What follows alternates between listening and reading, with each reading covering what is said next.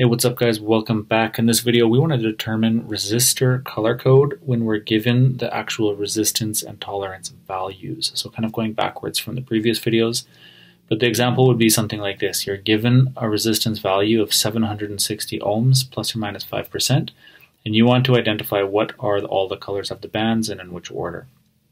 That might involve actually drawing them on a resistor or just writing out what is the first band, second band, third band, and fourth band. So we can work backwards from what we already know. We know that the first band is going to represent the first digit. So our first digit is 7. So I'd pop into here and look, where is 7? And I'd say, okay, that is a violet color. So we can go and draw that guy on. Our second digit here is 6. So we're going to look and see where is 6 in our digits. And we're going to see 6 corresponds to blue. So we can pop in a blue color band for the second guy. Now for the multiplier, we just have to think about this for a second.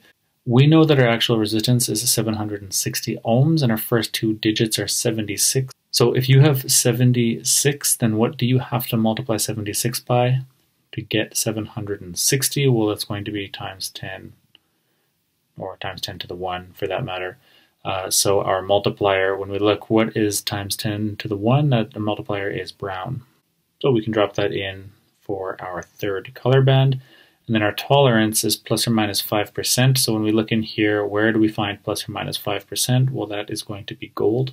So we can draw that in as our fourth color band. And here we go. Now we have a fully labeled resistor based on the actual resistance value and tolerance that we were given. So that's kind of cool. Let's do another example. And in this case, we have 350 milliamps, plus or minus 2%. So the first thing that we need to do is take a look at what is our first digit. Well, that would be a 3. So we pop over to here and see what is the color that corresponds to a digit of 3. It's orange. So we can draw our first color band on as orange.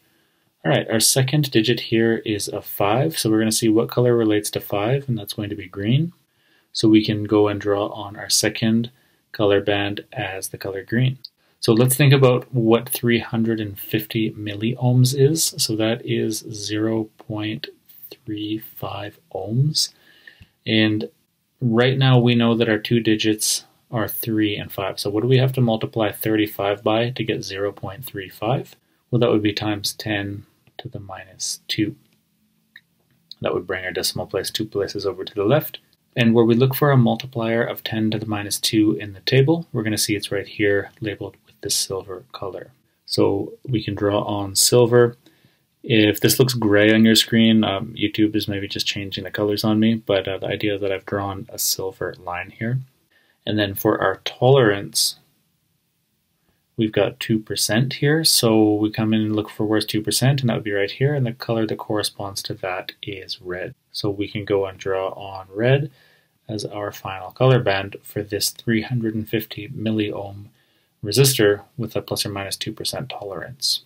Alright, so hopefully that's pretty straightforward. Let's do another example with 44 ohms plus or minus 10%. So our first digit and our second digit are both 4s. So when we come into our table looking for where is 4, we can see that is going to be yellow.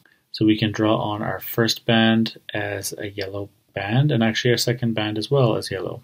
Okay, now for our multiplier, let's think about what we have right now. We know we have two digits, 4 and 4, so we've got 44. What do we have to multiply 44 by to get 44? It's kind of a trick question. We just have to multiply this by 10 to the 0, which is basically multiplying it by 1, so it's not going to change. So when we look for 10 to the 0 in our table, we're going to see it up here, and it's going to be a black line to indicate that multiplier.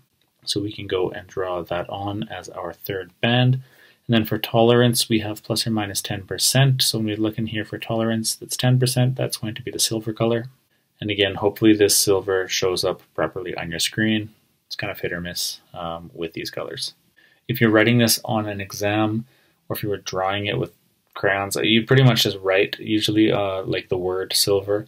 If there's any doubt about it, just write what the word is as well, if you're having troubles indicating the color. All right, let's just do one last example then. So we got 18 kiloohms plus or minus 20%. Well, our first digit is going to be 1. So that's going to be brown, and our second digit is going to be gray. So we can draw on the first brown color band, And then a second one for gray, if my grays look suspiciously similar to silvers. I'm sorry. And let's think about what we have here for a second. We know we are looking for a value of 18 kiloohms. So that's 18,000 ohms. We know our first two digits are 18, so what do we have to multiply 18 by to get 18,000? Well, that's times 10 to the power of 3. So when we look in our table here for times 10 to the power of 3, we're going to see it right here. It's going to be orange. That is the number that we're going to have to use to designate that color band. So we can go and draw that on for our third band. And then when we're looking for our fourth band, plus or minus 20%, we're going to come down here, we're going to see 20%, and we're going to see that there's no color. So actually, we're not going to put any color here, and by not putting anything there, that's going to indicate that that is 20%.